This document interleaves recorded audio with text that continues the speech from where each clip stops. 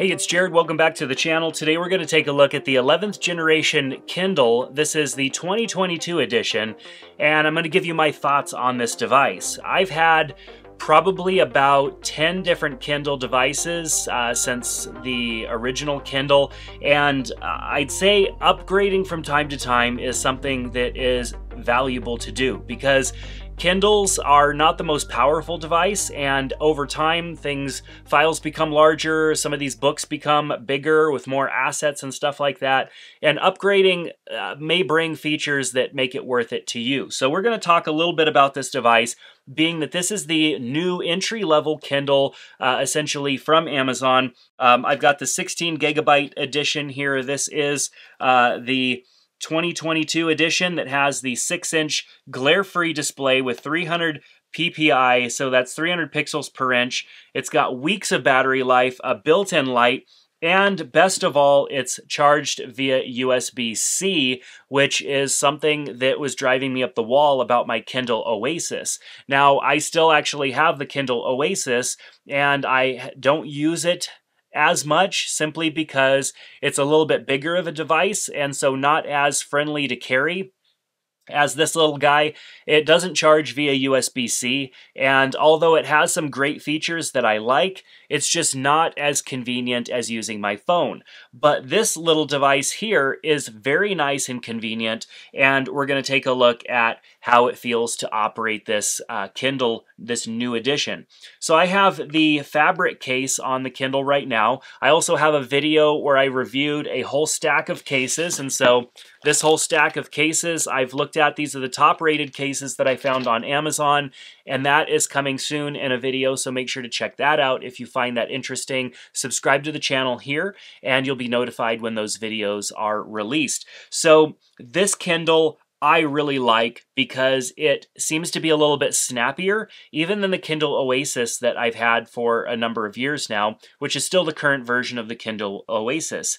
What I like about it is it has relatively small bezels, not super small, but small enough to where even if I wasn't using this with a case, it's easy to hold without actually touching the display on accident, which would then turn the page. And so I really like holding it in the case with a finger pinched between the cover and the back of the device here. That's a very comfortable way for me to hold the device. And then if I'm going left-handed, there's enough for me to hold on here that I feel like the device is secure in my hand and I'm not going to drop it.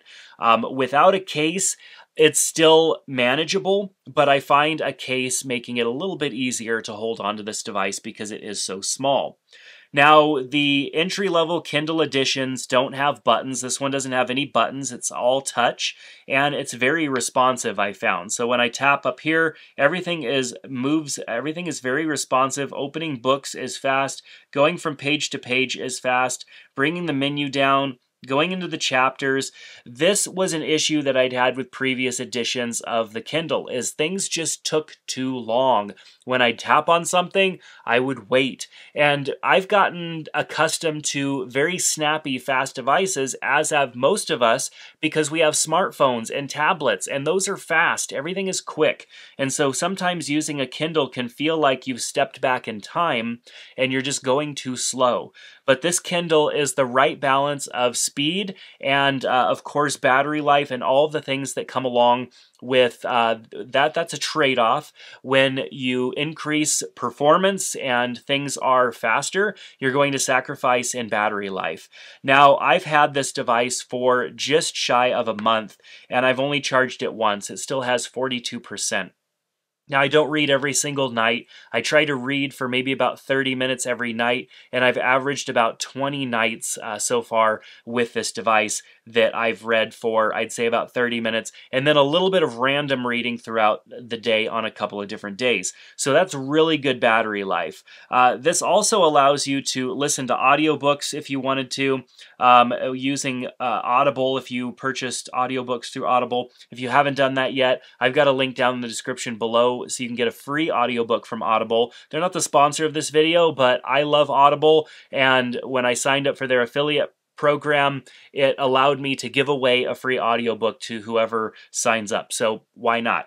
But With this, I really like the speed of this device and how quickly I can get around it and open up different books. Now, one of the things that I've used my Kindle for is studying for my private pilot's license. Now, I've since got that license, but I'm working on other ratings, and having the increased pixel depth is really nice for graphics. So that's one of the biggest wins for this device, is having that increased performance, and also the increased 300 pixel depth is really nice when looking at those finer details. So what's my final opinion? Well, I'd say it's worth an upgrade if you have a Kindle that is, I'd say, more than 3 years old. If you have a Kindle that's battery life is not sufficient anymore, or perhaps the performance is just too slow, perhaps it's time for an upgrade, and the 11th edition Kindle is a fantastic option. I really like it. Like I said, I like it better than the Oasis device that I have, simply because of the USB-C charging and the increased performance that I found in navigating throughout the user interface of the Kindle. So I've got links down in the description below. Make sure to check those out. If you have any questions about the device, feel free to ask in the comment section below. I hope you subscribe to the channel and give this video a thumbs up if you find it useful. But that's going to do it for now. Thanks so much for being here, and I hope to see you back in another one soon. Take care.